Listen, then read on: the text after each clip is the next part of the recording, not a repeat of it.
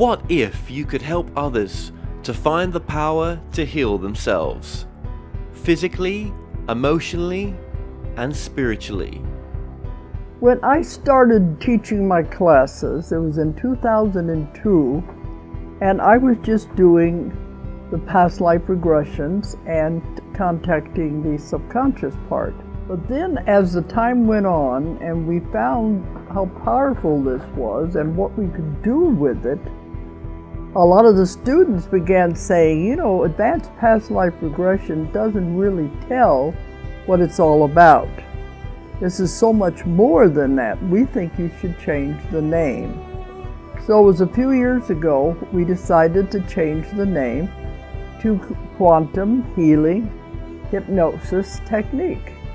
And this is the healing technique that we've now been teaching it, well, since 2002, that's 12 years. What if you could time travel with them? Visit mythical places or angelic realms, other worlds, other galaxies. Help others to speak to their higher selves. You can. Dolores has taught thousands of people from across the world how to use QHHT, and now you can learn her method by going directly to dolorescannon.com. And don't forget to mention the discount code MORETALKS.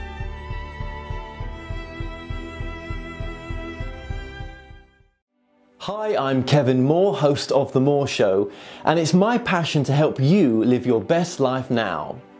You might be looking to find answers on love, connecting with your life's purpose, reuniting with a loved one on the other side, discovering your past lives, or just helping you make sense, finding your direction now.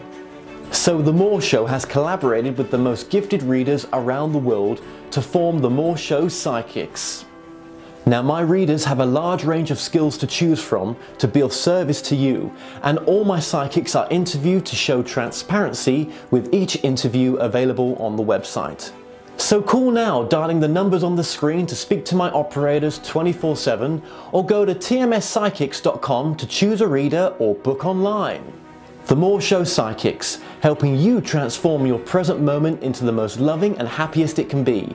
Now, I also offer a full money back guarantee, so what have you got to lose? Empower your life now.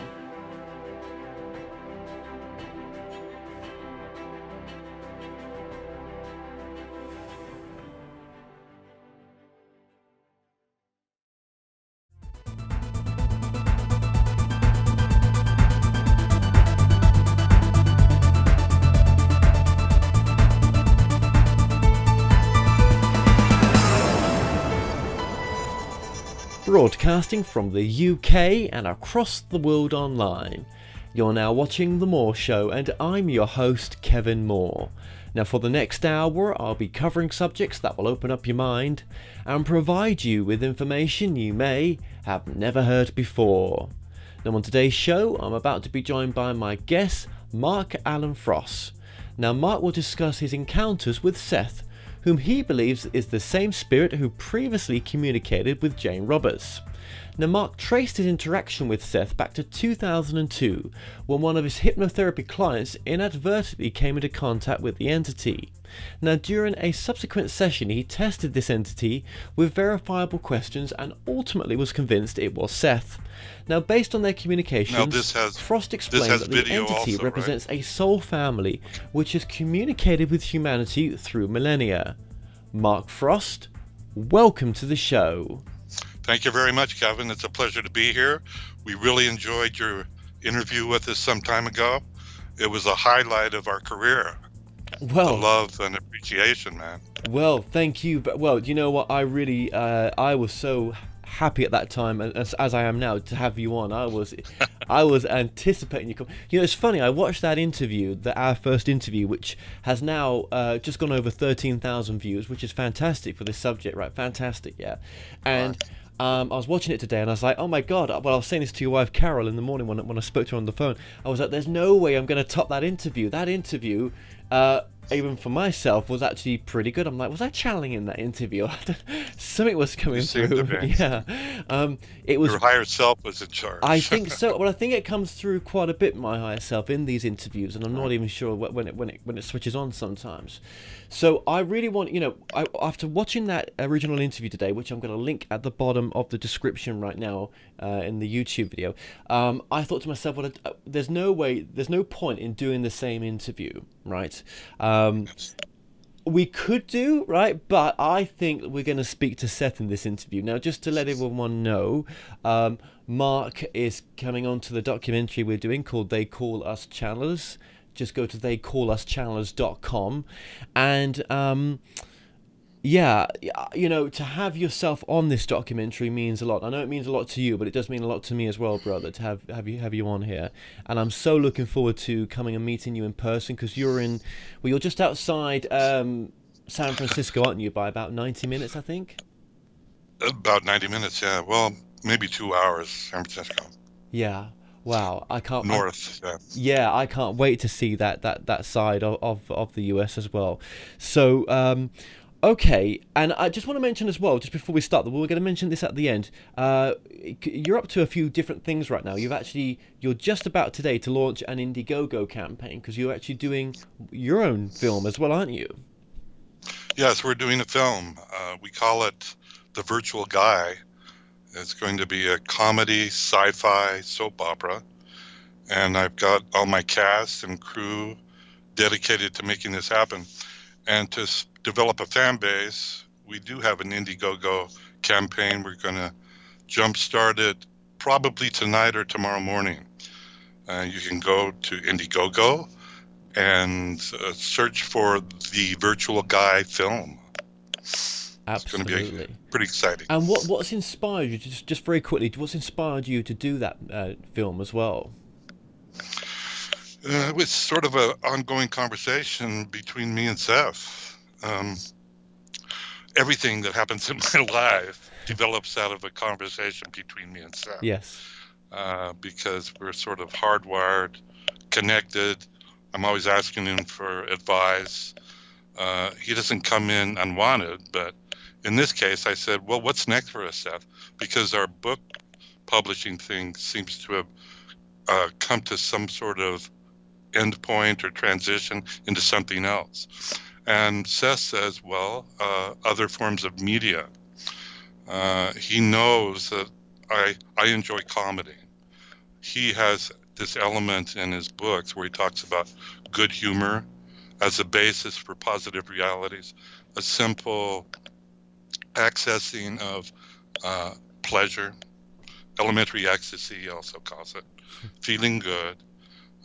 In the literature, psychological literature, they call it flow. You're feeling really good. You're connected to all of your portals, and you're manifesting, and you're in love, basically, in love with yourself and everything else. So comedy seemed right. And I'm also interested in how technology is manifesting. Seth talks about it as the neurostructure of the human beings exteriorizes itself and manifests in the form of these communication devices, telephones, pagers. All of this is, it comes from an inside context. The neurostructure of human beings. So we're going to try to demonstrate that in this movie, basically talking about ancient wisdom concepts with humor, so that we're providing wacky humor, yes, but underneath that, the subtext is message. Remember what's really important. Loving, understanding, and courage is what Seth says is the most important. So that will be the subtext of this movie. Wow, that's incredible. Okay. Well, we're going to link your Indiegogo campaign just in the description as well. So if people would like to contribute or towards this, which I mean, you're only looking for a small amount in some respects, which is fantastic. I think, sure. I think it's really achievable. So please support Mark in this aspect as well. Yeah, so that's in the description now as we speak. So okay, let's start just from the beginning here as well, because I do want to speak to Seth, right? There's just so much to talk about here, but I think let's just have a very brief overview of Seth. I think if they want a more in-depth understanding of your background and how this all works for you, they can get that in the previous interview. But let's just with yourself then. Just obviously, you've got a story here. Just for who is Seth, and how did you connect to Seth? I think people who know about Seth generally think of the Jane Roberts Seth. He came through Jane Roberts while she was doing a Ouija board experiment with her husband, Robert Butts. Seth came through and identified himself, and in short order started writing books through Jane. Very similar to the way it happened with us. But together, Jane Roberts and Seth wrote these seminal works. I see it as sort of the foundation of New Age literature, that genre. And it's essentially based on the premise that we are not powerless, we are not victims, we are literally the creators of our realities. Seth calls it the personal reality. With us, he calls it the personal reality field, bringing in that whole idea of contiguous fields. So Jane wrote all of these wonderful books, inspired millions of people, probably more. But when she made her transition at an early age, in her 50s, most people thought that Seth was gone also, that Seth would never be heard of again. But even during the interim, there was a 20-year hiatus between Jane's death and Seth coming on with us. People like me, people who love Seth, were sort of desperate for that, what he calls the ancient wisdom messages, the truth about reality. The empowering message that you're powerful, that we were looking for him to appear somewhere in a human being or in some context that we would recognize it, because it is truth. And seekers like me and you probably, we're always looking for the truth. So even though in his books with Jane, he mentioned a few times that he would only come through her, thousands of us were saying, well, why don't you change your mind, Seth? And I think that's what happened after 9/11. A few months after 9/11, March of 2002, I was minding my own business in my little hypnotherapy practice. I had this cute little studio in San Rafael, Marin County, in California. And I was waiting for a woman to come in. We were going to do a past life session with her. Now, I didn't know much about past lives. I thought of it as an intriguing idea. And being familiar with the Seth material, I thought this is something to explore. So my mentor at the university, in the meantime, I was going to Dominican University to learn how to be a marriage and family therapist. But when I met with this woman, Cass Smith, for the regression, basically, that pushed all of that stuff out the window. She came in, I regressed her. She immediately tuned in, apparently, to a past life in which she was being devoured by lions in the Roman Colosseum.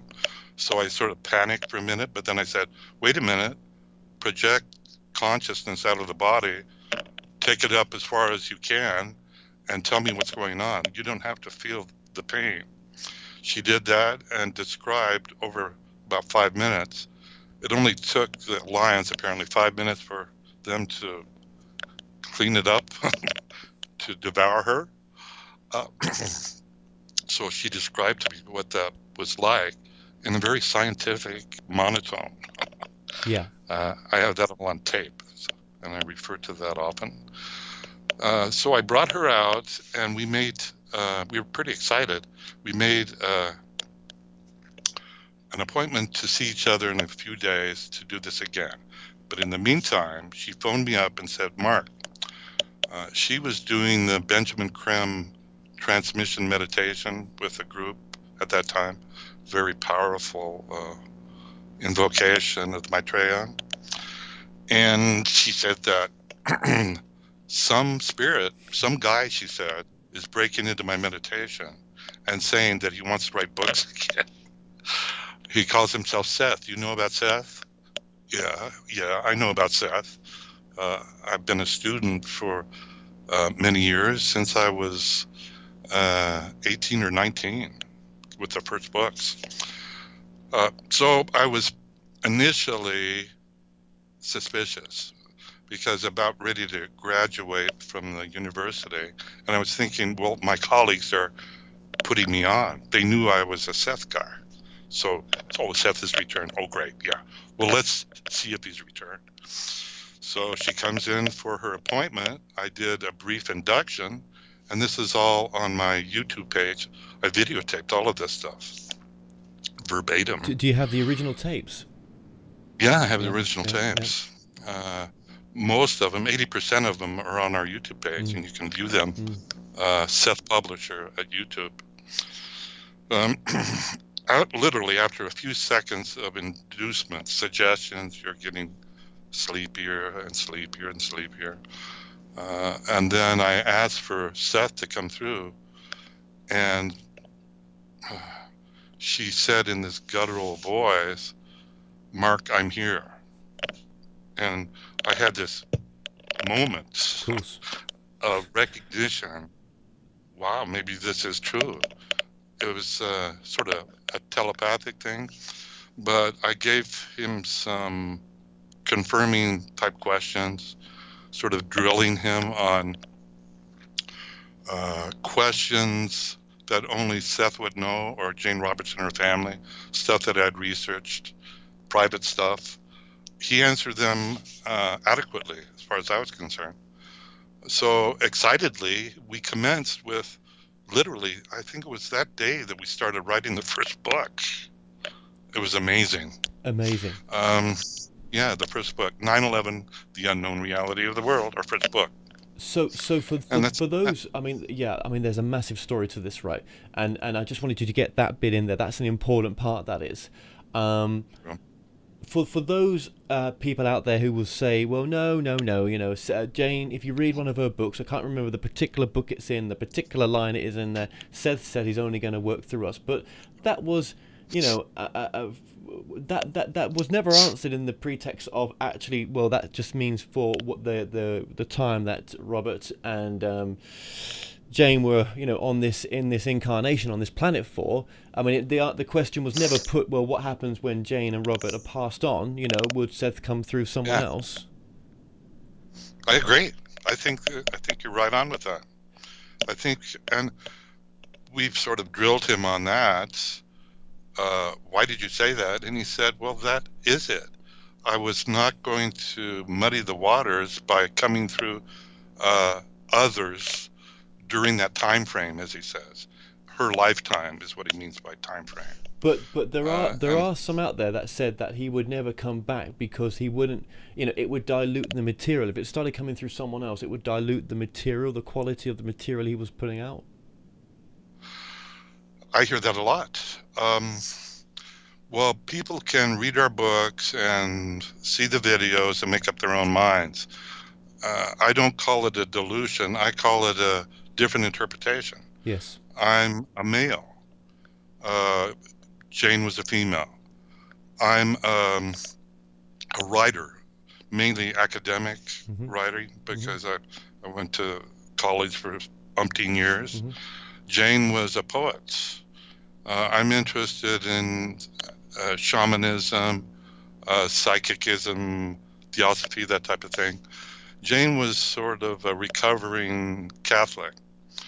Now, all of these elements combine to make her particular belief system, and thus, I think, from my perspective, had an effect on her, the manifestation of Seth through her. I have this different skill set, and he comes out differently through me. When he was coming through Cass Smith, the woman that I hypnotized, it was also a different expression. She had a difficult childhood. She was also a recovering Catholic. So the first book is all about that. I mean, you can read it as a sort of a subtext. A woman trying to escape a difficult childhood and the sort of dominating, harsh authority that some people find in Catholicism. When we published the first book, I was raring to go. The first people we contacted while we were developing the book was Robert Butts. He wrote us back. We thought we'd get his blessing. He wrote us back. He used to communicate in these neat little cartoons. Yes. On Post-its sometimes, or scrap pieces of paper. Yes. I have a collection of them. And he basically said, well, I wish you luck with your project. But he also included some other people that claimed to their material, other people that claimed to communicate with Seth and write material through him, which was, I could see what he means about this is obviously not Seth. But he essentially gave us tacit approval, I think, with that document. And so we went ahead with it. Yeah, I mean, it's not an easy thing to do what you've done, but like I said, I can't remember the other woman's name. Sorry about that. But she, if I'll put her in the link because I contacted her through a third party just a few weeks ago, and she turned down to do the interview. She didn't want to do the interview. Oh no. Yeah. So it would because I thought, well, someone else, because she actually did bring through Seth, and she's done 2 books on Seth, and she's still around as well. So you're not the only one that's published books on Seth, but yeah, fascinating that you had Robert there as well, and you're not here to try to win over and convince people and whatever they've got to say about you. It's just, this really happened. You really had this lady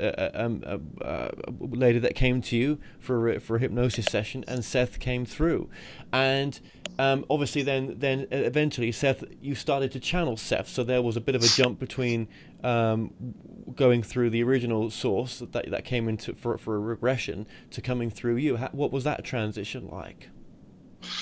Well, that transition was about Cass's reluctance to be the mouthpiece for Seth, to be a public figure. She is not comfortable being a public figure. She had a teenage daughter who's grown now to raise.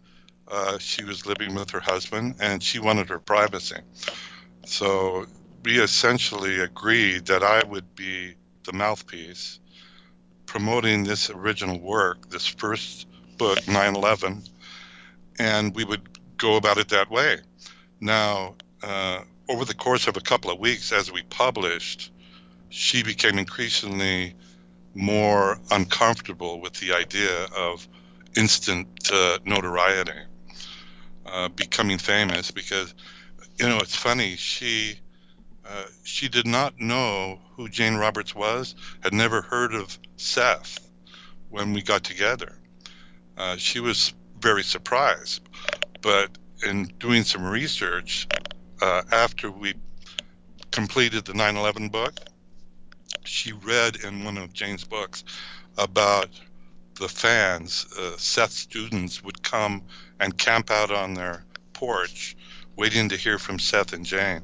She didn't want that type of being famous. No. And so she decided to leave everything to me. and went to essentially study with Benjamin Graham and be a part of that practice. Yes. She was a very gifted, she is a very gifted medium. I mean, it was amazing the way that she could bring in these different entities and such. Yes. Very skilled. Well, Benjamin Crane, I mean, yeah, and that's a different level of information as well. And, they've got a different truth as well. In that group, and that was her spiritual practice, wasn't it? That's what she needed. Yes. Absolutely. Right. So well, you can't make this stuff up. It really happened. It happened this way. I mean, what people want to do is say, well, it never happened that way. You're deluded, and you're making it up. But actions. You were there. You saw your truth. This is what really happened. You can't convince anyone else. So, but that's okay. That's okay. At least you've been brave enough to stand in your truth and to go forward. So by standing in your truth and going down the path you've been on, which was, well, let's face it, not the path that you presumed that you was going to go on in your life, how fulfilling has this path been? In retrospect, it's been very fulfilling. I was trained to be a marriage and family therapist, so I know, ironically, when I was being trained and going to classes and such, I was learning how to, I didn't know it at the time, but I was learning how to be a voice for Seth individually with clients, because currently our what we do here at Seth Returns is take phone calls from people and do our phone sessions. We have people from all over the planet who phone us up regularly, and Seth advises them, whether it's for 15 minutes or an hour and a half sometimes. Yes. And if it hadn't been for that education, I don't think I could articulate Seth's messages to these people within a context of healing, basically. Right. So everything that you learnt, everything that you've become, the person that you had become in all the years prior, led you up to bringing Seth through. You would not have been ready to bring that level of energy through otherwise, and especially with the foundation of words that it needs as well to ethically, if I'm using the right words there, bring through the information so that it's so that you're. It's like this. It's like almost like if you were to bring in, scientific information and having no basis yourself for that, I don't think you'd be able to translate it very well, would you? I would agree. Yeah, I developed sort of in a coincidental and serendipitous way the skill set required to be the publisher of Seth's new books. Yes. I was very interested in what we used to call desktop publishing, which now they call publishing. Right. Right. Electronic, digital publishing.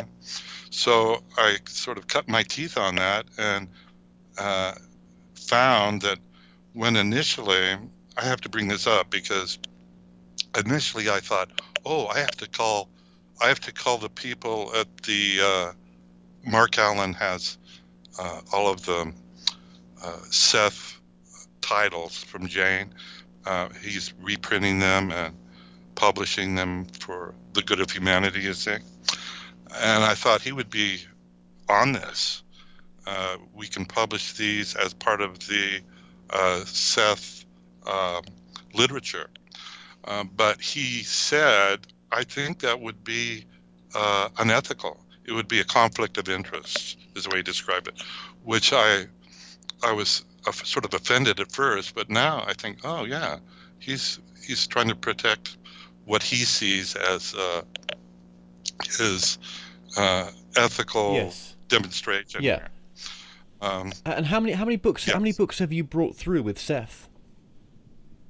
Well, the first book, 9/11, was we wrote it. Cass and I and Seth wrote it. Since then, I've written 10 more books with Seth. Wow. Written by me in front of my computer channeling Seth. Yep, yep. That's incredible. Yeah. 10 books. That's a lot of information. That's a lot of information. And what is the actual? Where has the energy flowed from those books? And in the sense, what are they about? Is there some sort of common theme with them, or is it sort of an evolution starting at the beginning phases of sort of easy stuff, and then it's getting to something a bit more challenging, or is it all at a bit of a different level this time? The information. I'd say it is at a simplified level. During this presentation of the Seth, we can't call it the material, the Seth transmission.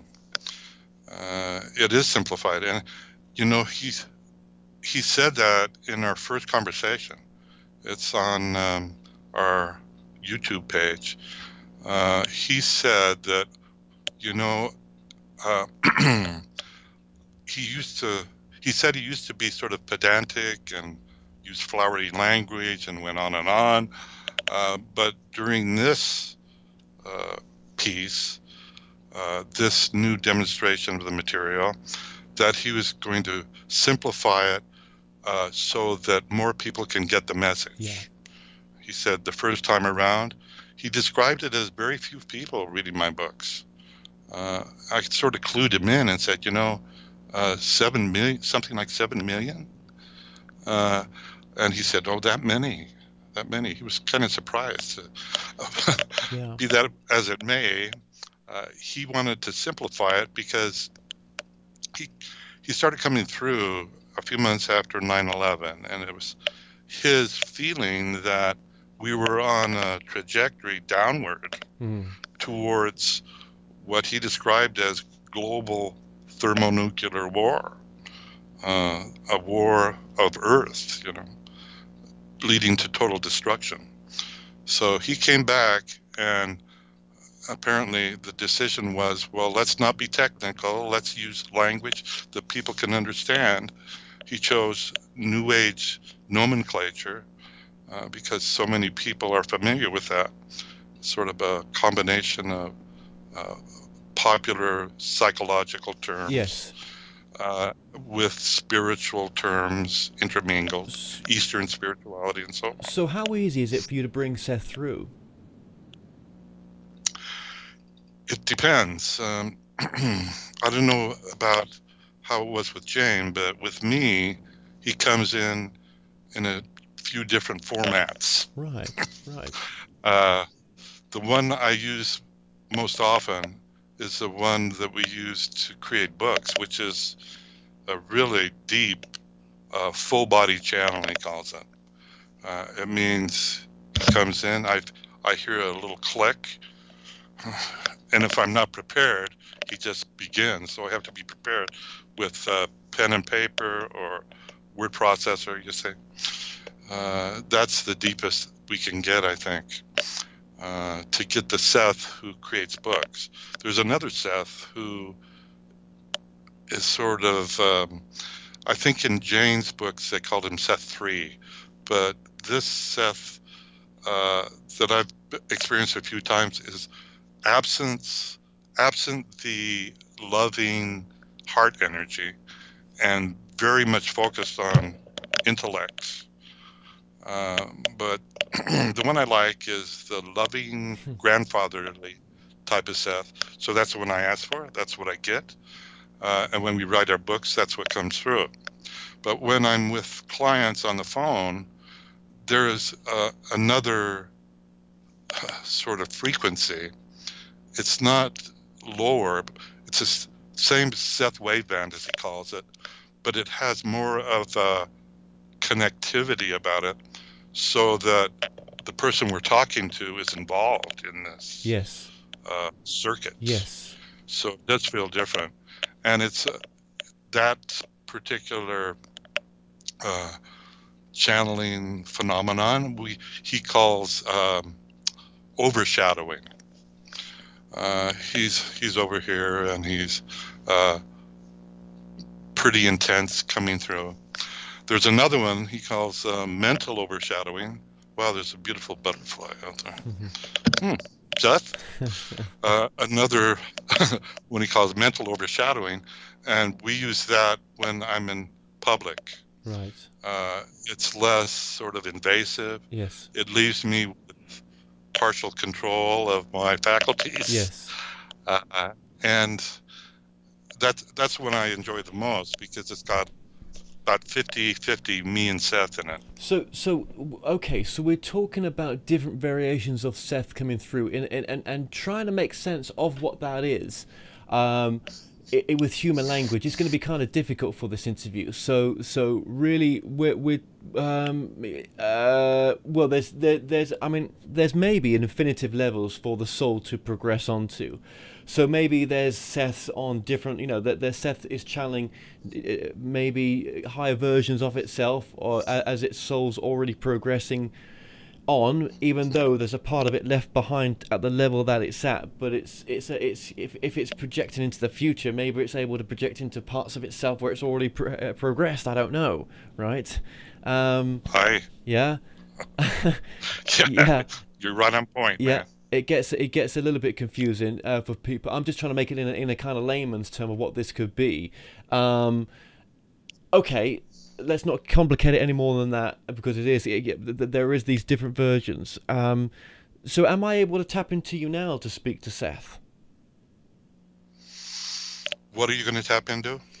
Or what am I going to tap well, into? Whatever wants to come through, present. I think. That I don't think I would... Yeah, whatever feels comfortable at coming in at this wavelength, especially when I'm coming in over Skype. And I guess this is more like maybe an example of a reading in a sense, but let's see what's also... Because when we do our interview, that's when we're going to get deep, but that's a different vibration, because I'm in person with you then. This is a little bit different. Right. So this is more, I would say, what you're comfortable with bringing through when you're doing a reading. Yes. Yes, he's already coming through a little thing, and this is how he does it. He sort of sneaks his way in.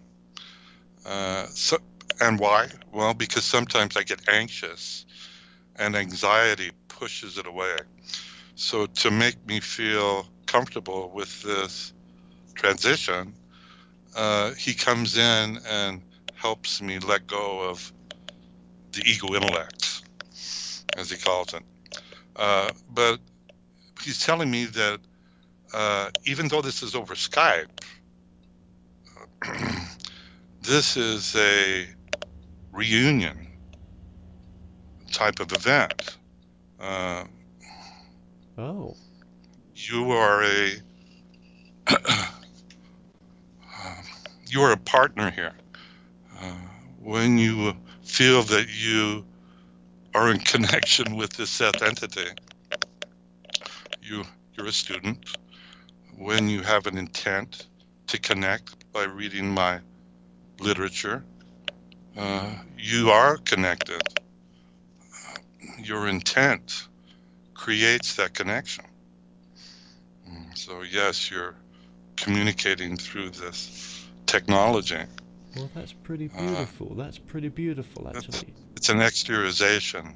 Yes. As Mark said earlier. Well, I know you're there, Seth. An inner process. Absolutely. I know. Thank you for that. I know you're there, Seth, and I know you're always there, as are all the entities that are coming through right now to help.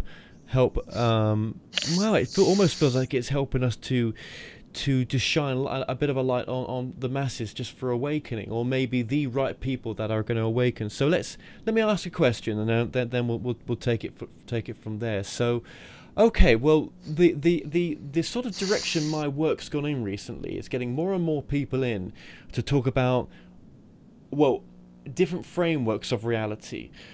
Is it true, Seth, that there is other frameworks of reality that have not come through yet because the time has not been right for our timing yet, because it's not the right time for us to really get too deep into them? But there is a different framework to the one that we all think there is out there right now, a framework that's not been discussed, or very littly discussed. I would say you're correct to the nth degree. We love that phrase, to the nth degree. There is a series of frameworks that you're not familiar with, that are coming in, that are new. And to the degree that you are courageous and loving and open-hearted, you will find yourself within that framework. Primarily, we speak in terms of the metaphors, dimensions. You're in the third dimension. The fourth dimension is one that we call the afterlife or the home dimension. So let's talk about that. The afterlife is becoming apparent to people in the third dimension, so that messages from those family members who've made their transition are coming through clearly now. These two dimensions are merging. What that simply means is that enough of you are waking up to your potential to see into this other dimension, that it becomes possible because you create your reality. Do you see? Absolutely. So you know, that kind of, I'm trying to use human terms here, Seth, for things that are a little bit blurry sometimes, and a bit of an illusion in a sense when you talk about the nothingness, and even that's not the correct word for it. So yeah, I love what you said there about the dimensions are becoming are sort of merging in with one another. So you know, I keep saying to myself, well, this dimension that I'm in right now, of my awareness that I'm in, is there something I'm missing here, in the sense that, is this all just an illusion? And if it is an illusion, whose illusion is it? I would say that you're on the right track here. Again, the metaphor of a dramatic representation, a repertory representation with a reincarnational context. Not only are you performing, expressing this aspect of where's it all from, all that is. At this time, in different time frames, past, future, and currently, you have more representations of you, Kevin Moore, in this current time frame, counterparts. So you are experiencing your expression, this fragment of all that is, not only now in this moment, but in the spacious moment that includes everything, past, present, and future. Does that make sense? Well, your greater personality, if you will. It does. And that, you know, and I've asked the same kind of questions in a few interviews recently, so I hope people in the audience aren't getting bored of this. But, you know, okay, I'll ask you this then. I mean, what about the illusion that this is the heaven we talk about? What if we have already crossed over, and this is some illusion that's been sent to us of to ease the process of crossing over easier? I mean, you're not going to give me any of the answers, because then that's taken away my free will in some respects, right? But maybe my free will is okay if I ask the question. Maybe my free will, it gives the permission by asking the question, because you're at a level that you're ready to receive that kind of information. So is this some sort of replay of something that I've already been through before? I would say that you are a human being learning particular lessons. You have particular issues. As you recognize your issues are what pit you against other people. You identify that and you try to heal that. When you do, you can be said to be learning your lessons. Basically, the reasons you're on the planet at this time. Now, people are expressing our phone clients are expressing, this quality that you're hinting at of a sense of deja vu. Right. It's as though I've been here before, I've experienced this before. What is this? I would say that what this is a memory of the future, not the past. You are coming into your higher centers of awareness. You are meeting your future self sooner rather than later. As you let go of beliefs that keep you, let's say, hardwired to third-dimensional reality, you begin to see what's going to happen. You begin to be able to predict your own future. You can begin to trust your own inner wisdom. So let me just say this. The feelings of deja vu will intensify. And I think it helps to, I'm going to use a psychological term, reframe that. It's not the past, it's the future that you're picking up on here. A future progressed Kevin Moore that you're communing with.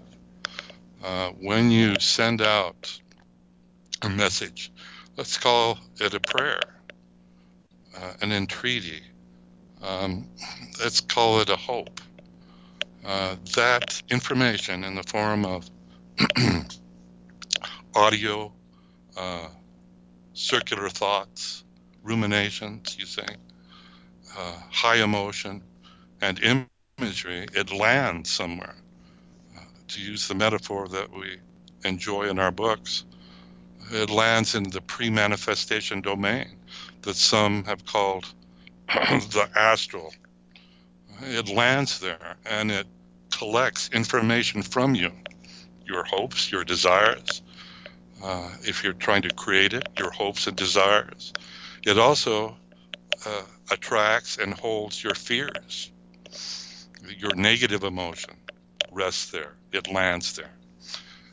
And that is how your so-called future is created. And in this process of creating consciously, which is what you're doing, many people are doing that now, you get involved in a feedback loop in which you may have visions. Oh, I've been thinking about getting a new car. There it is, driving. Oh, and there's another one.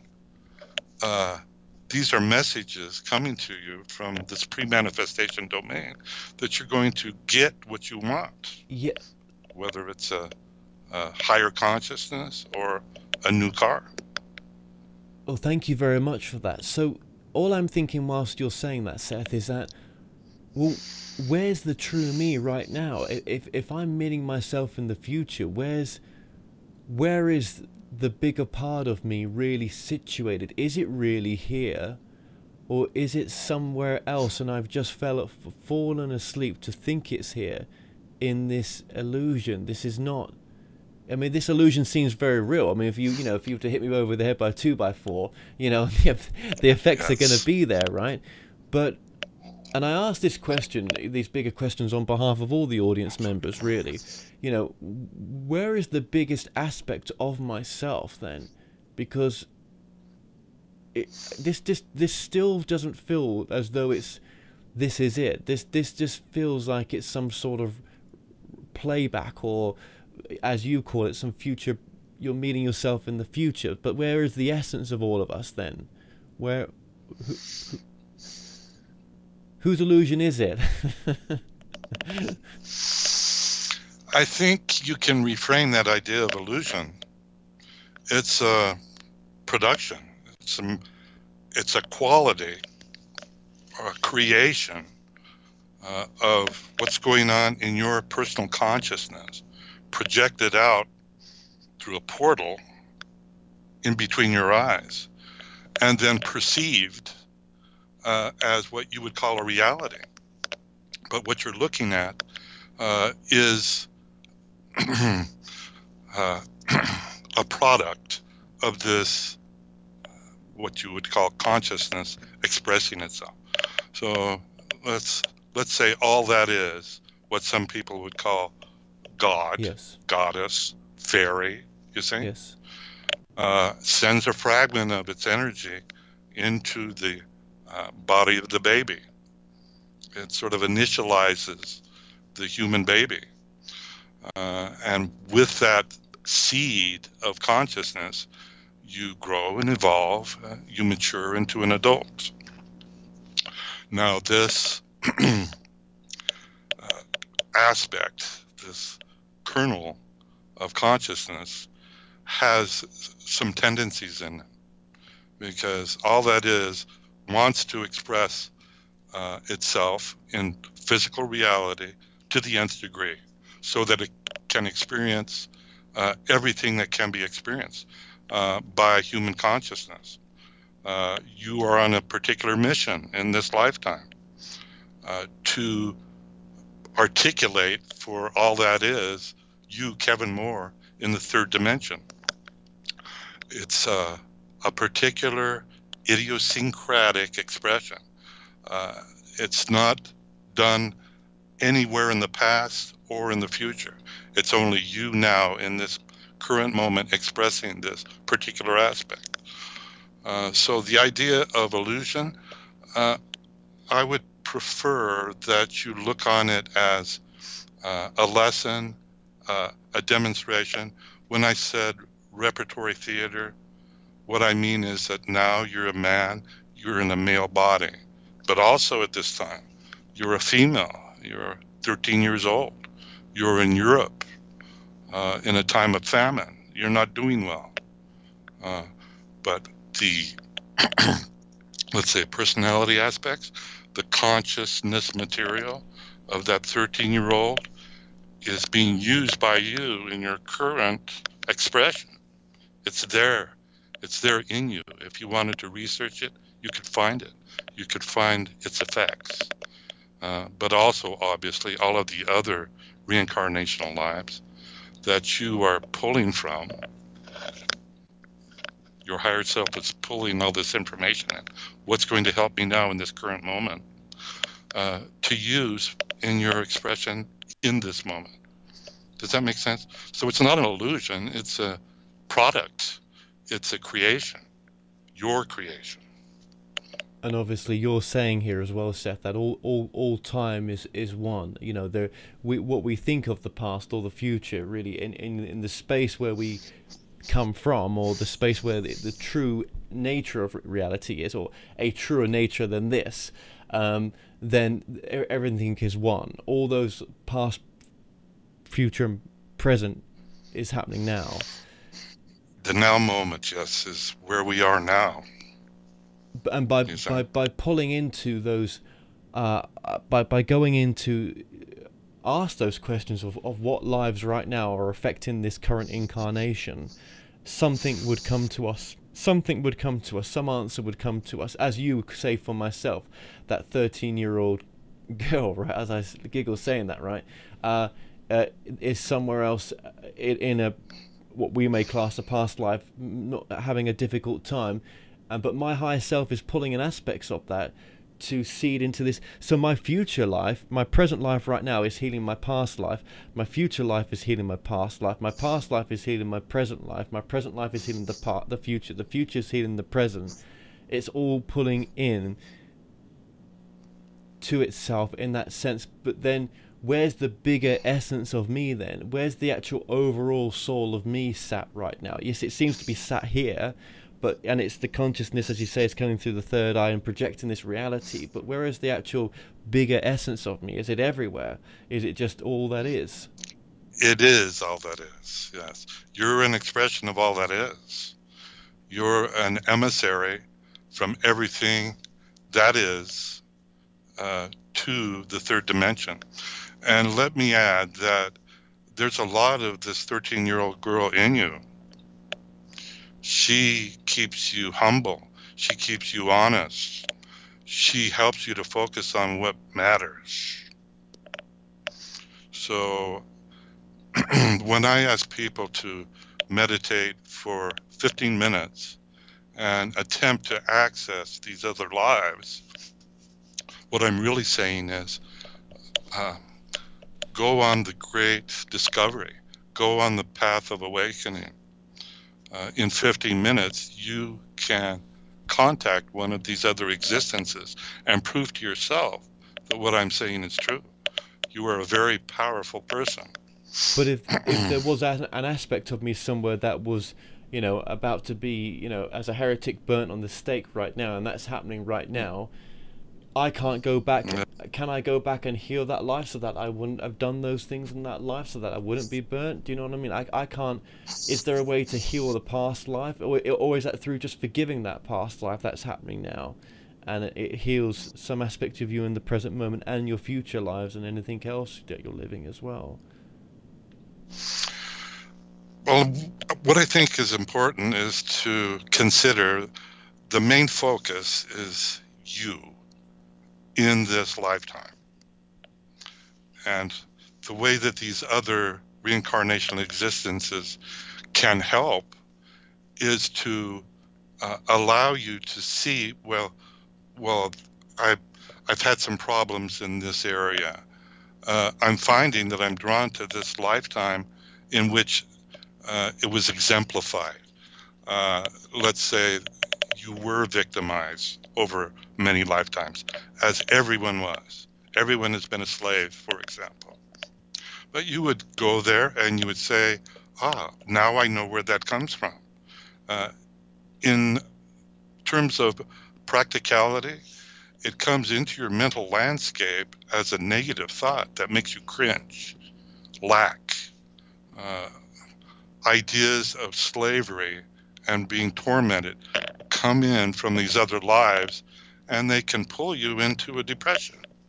But when you have this sense of being able to control your consciousness, you find that you don't have to react to it. These notions that you are in an unsafe universe come from these other lives, for example, because the universe is essentially quite safe. It's an abundant universe for you. So what you're saying? Did that answer your yes, question? it does. So what you're saying, Seth, is that whatever issues you may be going through now, if you just used a bit of quiet meditation and asked in that meditation, where is this issue coming from right now that I'm suffering from? And if whatever comes in, the first thoughts normally, which are normally the right thoughts that first come in, it's coming from a future aspect of yourself or a past life aspect, or maybe even in this life there's another incarnation of your soul living somewhere else, in wherever in the world, right? Maybe having some sort of experience. Yes. You just see what comes in, and then if it comes in, you can say, okay, so it's from, this is, keep it easy, it's coming from a past life just right now, not a future life or in a present incarnation. You can say, right, okay, so that's where it's coming from. So how would that, knowing that information and apply, how would you apply it to this life? So do you know what I mean? How would you say, okay, that's coming from the past life, so I know that now, but then what do I do with it? What do I do to heal it so that it maybe makes this present moment easier and it transforms it? I think, first of all, it makes victimhood unnecessary. You're not being tormented by your partner.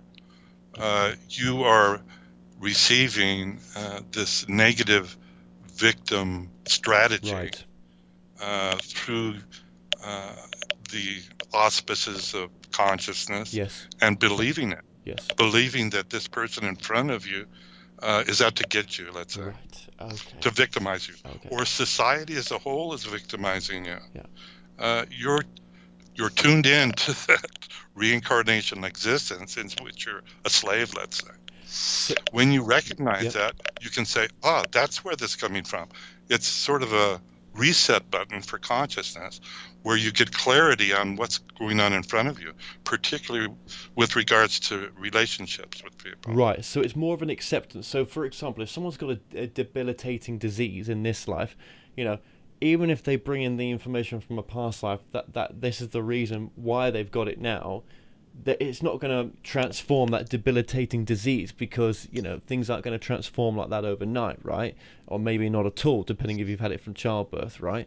So, but what it does do is it frees you. Dispute that. Okay. Yes, spontaneous healing, an anomaly in medical science, and yet it happens. Everything comes together for your healing, and so you do. But it does take a dramatic change in belief to create that. You're the creator of your reality. Now, in terms of the malady, because everything is happening now in this moment, you're being influenced by all of these many lives. People who have a life-threatening illness, let's say. It is simplifying it to say this, but I would say that they are, for their own reasons, personal reasons, focusing on lives in which they are slaves, in which they are powerless, in which they're not being heard. And so that manifests in this particular life as a person who has created a malady.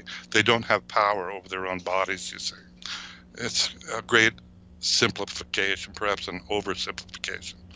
But to give a little hope here, spontaneous healing is possible. And when you go on a spiritual practice, let's say, you learn what life is really about, the ancient wisdom practices, you can learn how to turn that around for yourself. Basically, a reframe of the belief system. How would we, I mean, whether this question is completely pointless or not. Okay, so some of the questions, Seth, that are coming through me right now, you know, I'm not asking the mundane questions of, you know, well, these aren't mundane questions. These aren't the normal, you know, the questions that keep coming through again and again. And I'm sure that you would say, well, they only keep coming through because we never listened in the first place, right? I'm trying to just bring this up. I'm trying to just bring this up a level, and I'm at the beginning of this conversation. I said I think there's another framework of reality that we've not brought through yet, and I'm still going back to that in this interview. I'm still trying to charge back to that. I'm almost saying, well, is this what we've got? The reality that I see with my eyes right now and all my other senses. I mean, we talk about going home to a place called heaven. Well, how do I know I've not crossed over already and that this isn't a reflection of something else? How do I know that? I mean, what is the good in even asking that question? Does it even matter? Well, doesn't asking questions like this allow us to escape from what may be the imprisonment that we've created for ourselves in a sense? Now, let me see if I can cast some light on this. I think you're focusing on, we call it lack in my books, capital L-A-C-K. You're looking specifically, the intellect is looking for something. From my perspective, what we call the soul aspect, the higher centers of awareness, soul wants something else. It doesn't want to listen to your, and I'm using the broader term, anyone's academic explanations for things. Soul, the higher centers of awareness, burst through all that. They transform that ego, intellect construct into something beautiful and helpful. In this case, I think you're doing the seeker. Now, in my books, in my new books, I talk about the benefits of finding. Seekers can become stuck on looking for things. And because you're identified as a seeker, obviously you haven't found it yet, or you call yourself a finder. So your orientation is to look but not find. Turn that around and become a finder. So your orientation is finding evidence of truth in your personal reality. And you will. That's what waking up is all about in the context of my new teaching. Okay. Do you see? No, I do, and I'm going to read your books before I come to see you through Mark as well. But, you know, it's just, we're always told this, you know, of all the guests I've had on, it's always been the same thing. And I'm like, everyone says the same thing in some respects. I'm like, what if it's not that? What if it's not that? I'm not talking about the hello or anything like that, you know, we create all that, Christ, but, you know, I'm talking about what if it's not what we think it is? And if it's not what we think it is, how does that help us? And if you can, how does it help us by going against what everyone else is saying and saying something different? Is that the burst of the bubble of my illusion, in a sense? I mean, you know, do you know what it's like, that film where, you know, he thinks he's in the Truman Show, where he's, you know, he thinks everything's the way it's supposed to be, until he bursts out of his bubble and sees things from a different perspective, because everyone's just telling him that's Definitely. the way it is. Yeah. So you know, maybe you're not ready to tell me anything more than what you can tell me, because that's the level that you're coming from, because you're part of my illusion, but you're part of the awakening as well. I would say that it's you looking. In my books, I talk about a type of personality. No, I'm not saying you're this type, but they read a spiritual book, and they get to the next to the last chapter, and they say, well, this isn't working. And so they find another spiritual book, and they read it, and they get to the second to the last chapter. Well, this isn't working either. Read the last chapter, because that's when the magic happens. That's when awakening happens. And it's like riding a bicycle. There's a certain tipping point when you practice riding a bicycle that you develop this type of muscle memory, and you find yourself moving forward. But if you quit because it's too difficult, you're never going to... Oh, no. Yes. You're never going to ride that bicycle. There's no quitting, and there's no easy answer, right? That's the great thing about this. But then, you know, I've said this in other interviews, like a broken record. Why have I awakened and the masses are not? Am I the opportunity to provide those masses with windows of, hey guys, there's something more, you've just forgotten, and you're stuck. You're not stuck, but you are on this constant repeat. And why have I come off that compared to them? Yeah, I guess I maybe chose to come off it, to choose to have that experience, because, but then it almost says to me, well, if you chose to have that experience to come off it, how many times have you done this? Well, let me see if I can answer that or elucidate on it. The idea that you are awakening and you're wondering why others aren't. I think that speaks to this tendency for people to want the status quo. They want an absence of change. They want to be, and this is pervasive. They want to be told what to do. Yes. They want authority figures so that they don't have to think about what they should do next.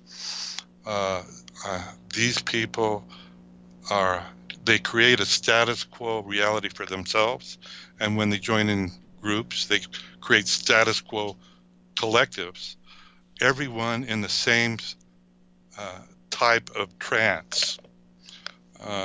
We call it the common trance in the books.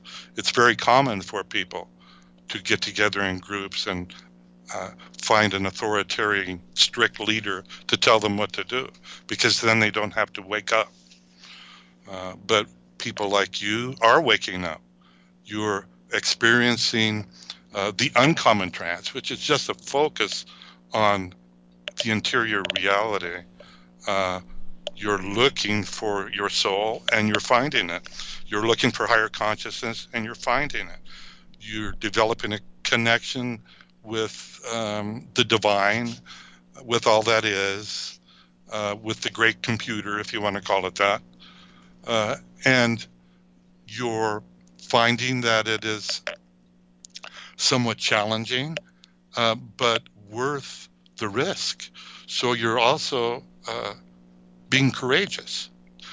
You're waking up to love and courageously moving forward in your life, helping other people to do the same thing. It almost makes me think, did those masses of people, billions of people that are asleep right now, do that all for us? Is their biggest gift the biggest gift to the people that do want to awaken? So did as a billions worth of souls, did we agree that 1% of the awakened is what they would do it for? They would shut themselves down so that this 1% of awakened people could have this experience. Are they our gift? Yes, you could see it that way. It's a collective effort. The collective, all that is. Everything is a collective. And yes, a certain element is waking up.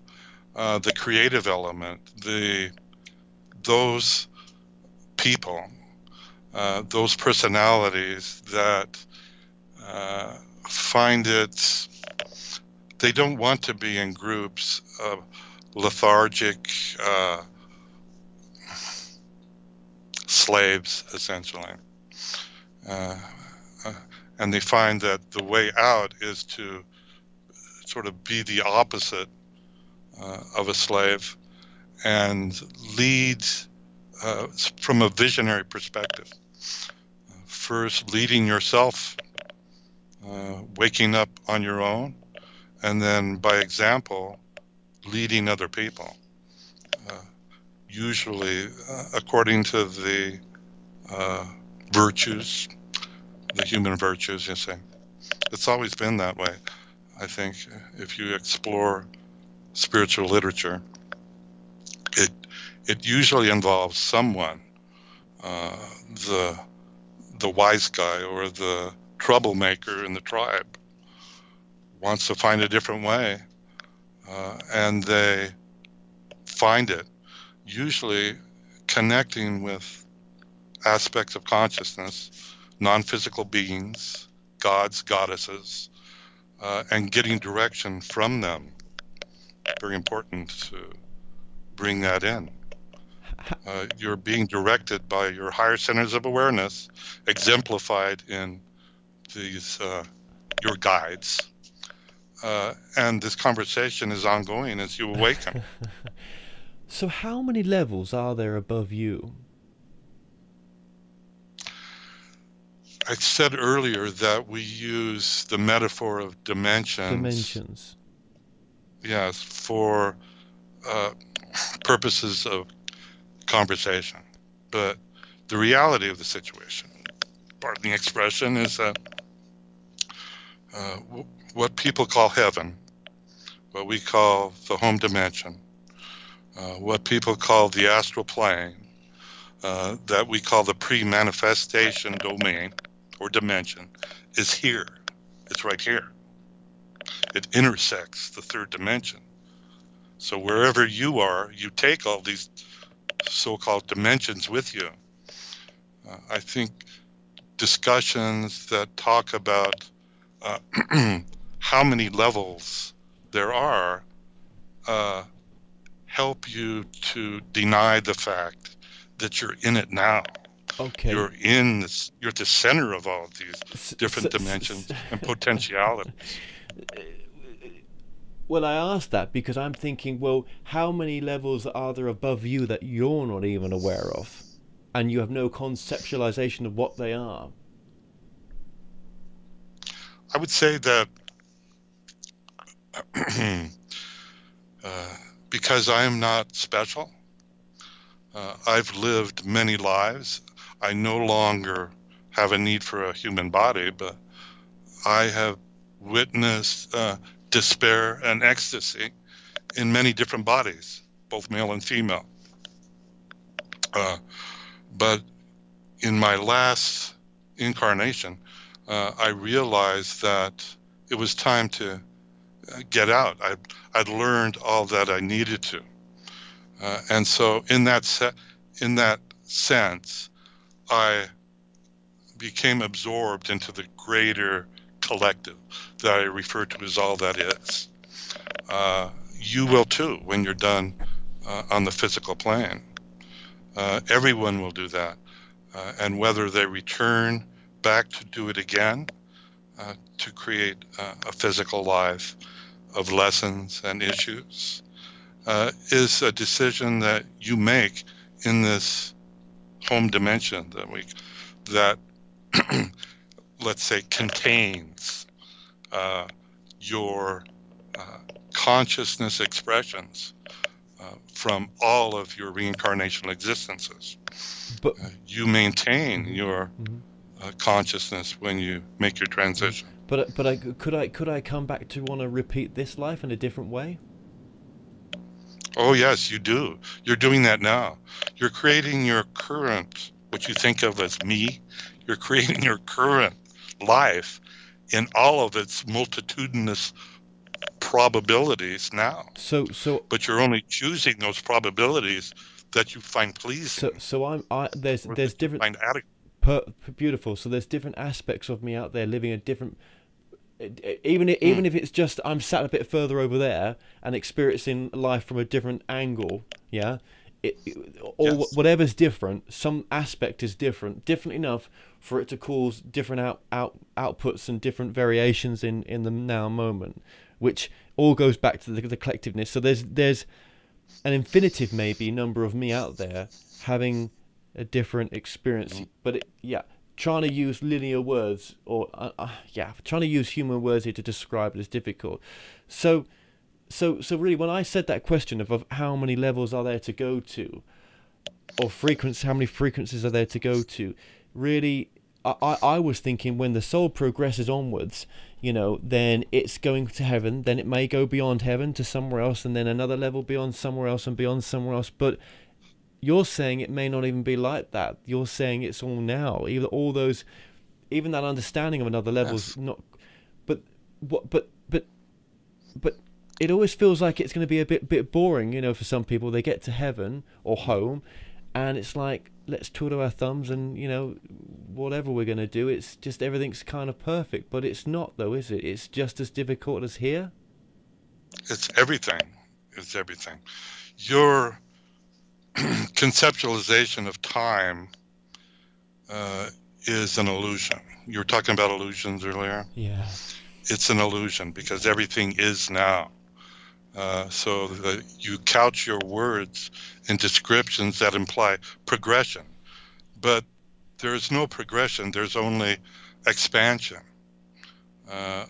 Expansion of ideas, emotion, imagery, and it's infinite. It doesn't have a beginning or an end point. It has the eternal now. The spacious moment that you and I are sharing now is all that we have. And let me put this in. Within it, all that is.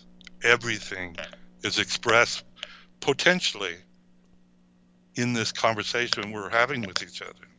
Do you see what I mean? So when someone's, when we write these books about people's truths of, where we go to, we get a life review and all this kind of la-di-da stuff, which is all very beautiful, right? And there must be truth in there somewhere, right? Because lots of people say the same thing.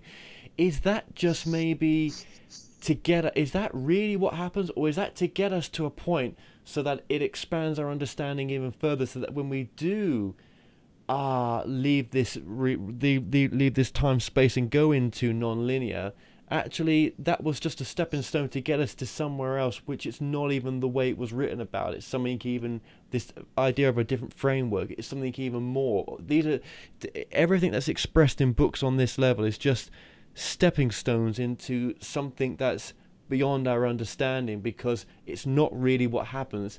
But it could happen because we create your reality. So you could create that reality when you cross over that, let's go for the life review, or there's mum and dad, they've built a home for me, or there's this. But actually it's not that. You've just created that. It's more than that. Yes, I talk about that in my book on death and dying. Okay. Specifically, though, I enjoy the metaphor of the consciousness, the individual consciousness, the brain as a governor.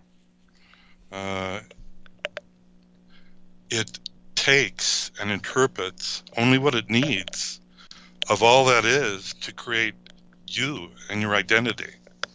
But it can pick from everything that exists to create you and your identity. So it has to govern very strictly to keep you, in a sense, embodied and not bonkers. Because if you choose too much from all that is, you could be identified as, well, that guy's crazy because he talks about seeing things and so on. So you create a stable identity through this governing consciousness of yours. But you're still in the middle of everything that exists, making it happen, you see. You and everyone else. Let me also add everything else, because what you think of as inanimate material is composed of consciousness. Oh, yes. Yes, you make out of consciousness units everything that you see and identify as, oh, this is a book, yeah. This is my computer. It's consciousness within it having an experience. That's right. But if I was to say to you, in probably an unanswerable question, because maybe we're not ready for this, right? But what's beyond all that is? I would say that all that is continuously subsumes consciousness and then expands beyond that.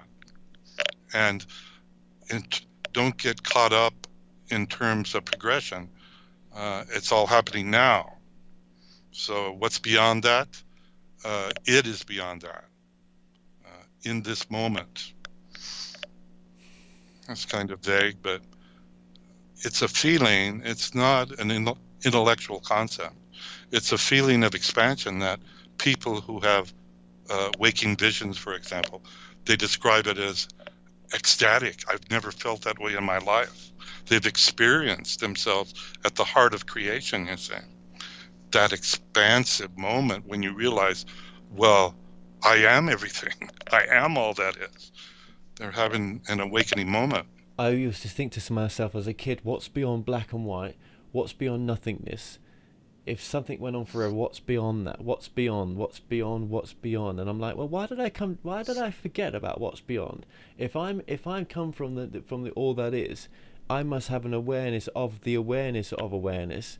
But the forget me not of coming down here, you purposely forget, don't you, to have your human experience. But then you're kind of cruel to yourself in a sense, because then you have an awakened experience like I have and many other people have, and then you start asking these questions. So yes, modern culture, it prevents you from experiencing your source. You come here, and yes, you know it all. You are indeed a Buddha baby. You know that expression on the faces of babies where you see, oh, this is an awakened soul. They still remember where they were before birth, you see, in the other body, or perhaps in the other dimensions.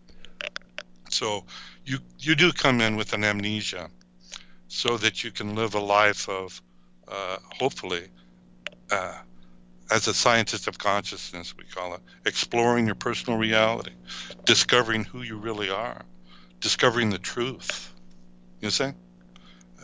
If you had full knowledge of your past lives, you would be distracted by that. And so, in a sense, you do come into this life with a mission to do things in not a specific way, but it has a general feeling tone, we say, that you explore in this particular life. And because you live countless other lives, you're busy exploring to a safe degree, I would say, all that is Yes. as a whole. Yes. Yes. In order to become a well-rounded soul, so that when you reach this apex of consciousness, as I have, and I'm using humor now, you have the benefits of all that experience. And then, in a sense, you, now I'm using metaphors here, of course, in the home dimension and extra-dimensional exploration, you know each other.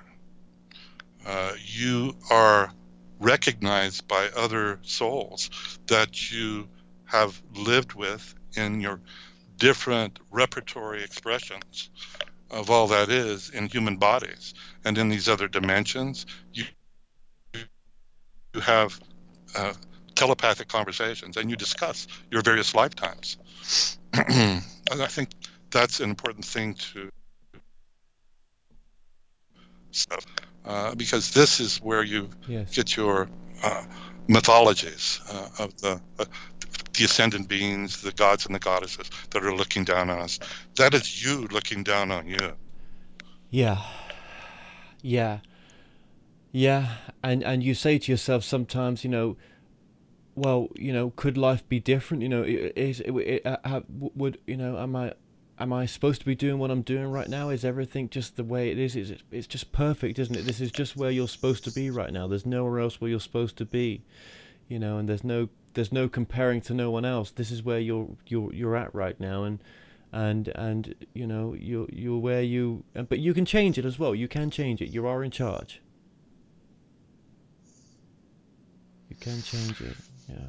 Let me reiterate: if you are courageous and loving now, you are doing your job. You are doing what you came here to do. But if you're afraid and angry, you're denying your mission in physical reality. It's the opposite of what everything that is wants for you. So if you're afraid and angry, if you're acting like a slave, if you're being controlled by governments or human individuals, you're not doing your job. The job of visionaries everywhere, people who are waking up, is to wake up and then tell the others. Okay. You see what I mean? I do. Well, I know that right now we're just almost at the end here. What would you say, Seth, is the most important message you'd like to give to the audience right now? Let me say that there's a tipping point that's been reached, another metaphor we enjoy. I'm not talking about a literal tipping point. I am talking about a collective potential that exists now in this moment, in this modern world of yours, in which you can make a decision to do the right thing, and that it will have massive positive repercussions throughout consciousness in your world. that's what a tipping point means. It's your responsibility to remember you're here for a reason, and the next person you see, let's say, after you watch this recording, express love for them and courageously tell them your story and repeat as needed, as we say. That's how you create positive realities. If enough of you do it, the new earth emerges. It's barely visible at this point, but many people are witnessing it. They're living it. They're embodying the new earth. They have a smile on their face, open hearts, courageous in the extreme. Yes. I think I'll let it go at that. Yes, absolutely, absolutely. Well, Seth, I just want to say I can't wait to see you. Thank you for bearing with me there for all that time, and we'll just let Mark just come fully present back. Thank you. Yes. Okay. Mark is fully present. Mark is fully present. Mark is here. Thank you for just kind of stepping out the way there just a little bit, just to let Seth through. The version, a version of Seth through as well. Yes, that was a mental overshadowing. Yes, I think it probably needed that for this. That's going to take me a few things just to watch back and digest as well. And I really hope it does help a lot of people with their questioning on this subject as well. And I hope he wasn't too hard on you. Oh no, very beautiful. No. Actually, Something. It was really interesting what the group had to say. Very, very interesting. Yeah. It's never straightforward, is it? It's never what you think it's going to be. No, it's not. So It's serendipitous. yes, serendipitous. Yeah, absolutely. Well, look, if people have made it to the end here, God bless them as well, because we're 1 hour and 30 minutes into this. Where did the time go, right? We've been linking up your phone numbers to call you for readings. We've been linking up your Indiegogo campaign on the screen as well. We've been linking up your books, your website, and that's all been coming on as we've been talking. So, Mark, I just really can't wait to see you, brother. Thank you for allowing me this massive chunk of your time right now, and for doing the work that you're doing and being that brave soul coming forward as well, helping people awaken. I just had a good idea. You can be in our movie. Well, when I come over, that's done. It's going to be fun. That's done. We'll do a little bit together, you and I, about higher consciousness. I think that might be cool. Yeah, Okay. I think we'll get lost. Well, I'll get lost in it, but yeah, that sounds beautiful. Yeah. Okay. Absolutely. All right. Absolutely beautiful. Yes, and you can use my equipment for that as well. When I come, we can swap equipment. So, okay. Well, look. Blessings to you, and just thank you so much for joining us today. I thank you very much, Kevin. Thank you. Appreciate it. We all appreciate it here. Carol, myself, and our animals. Well, we've come to an end on today's show. Don't forget that you can listen and watch all our past interviews on the More Show's official YouTube channel. Remember to subscribe to our YouTube channel for new daily shows. You may also find out more on our past and upcoming guests by going to themoreshow.com, and do like us on Facebook and Twitter for the latest updates. So until next time, be safe.